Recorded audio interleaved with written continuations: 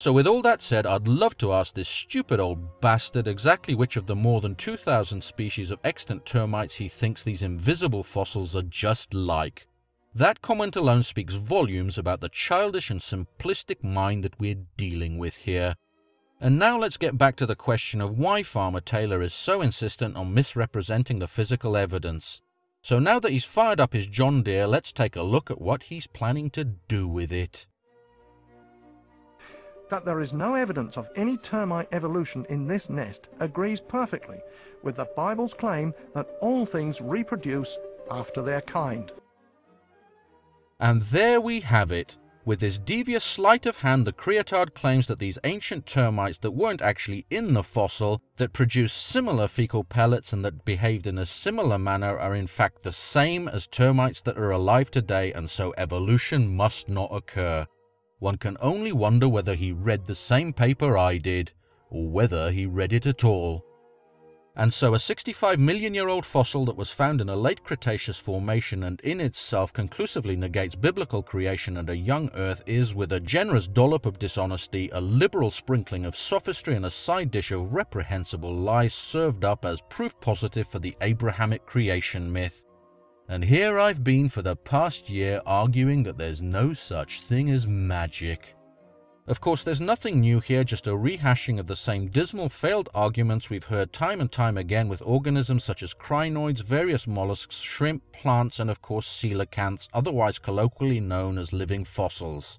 All your deceptive little muckraker's done is substitute the word termite as an excuse to spew out the same old pathetically unconvincing bullshit.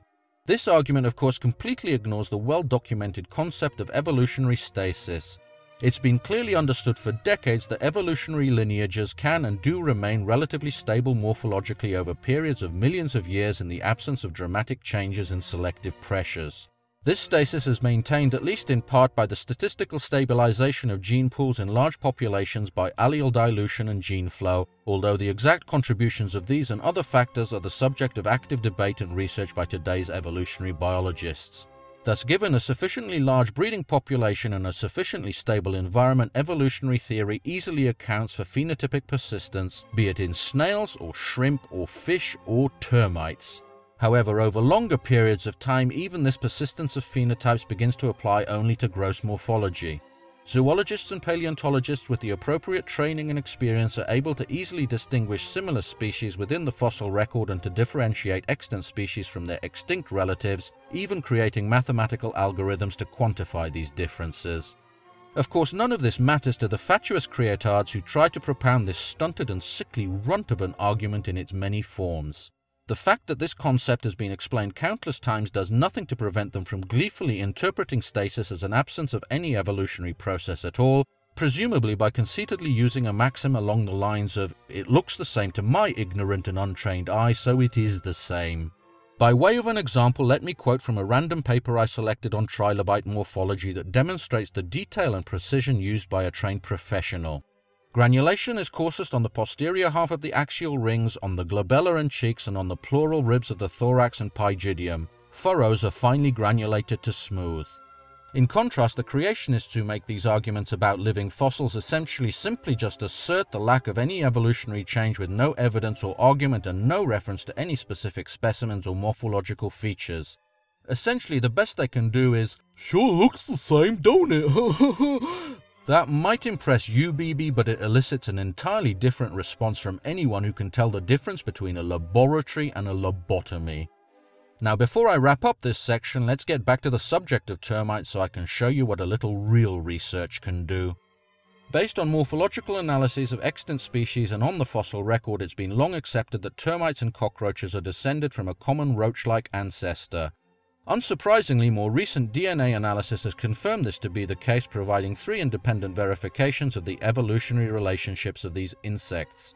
Additionally, Mastotermes darwiniensis, the most roach-like of the termites, is the only one that carries an endosymbiotic bacterium that's common to all cockroaches. Researchers predicted that these blatterbacteria should have co-evolved with their hosts and recently conducted a molecular analysis of a number of roaches and this termite and their respective microbial symbionts. The resulting phylogenies of both insects and bacteria were almost identical and provided a breathtaking validation of evolutionary theory, for only evolution both predicted and provides an explanation for the convergence of these cladograms. This is just one example of the countless equally impressive pieces of evidence that all converge inexorably to the same conclusion, that evolution is a fact that is beautifully explained by the theory of the same name regardless of what cretins like Ian Taylor have to say about it. And if he doesn't like it, then he can stick it up his compost heap.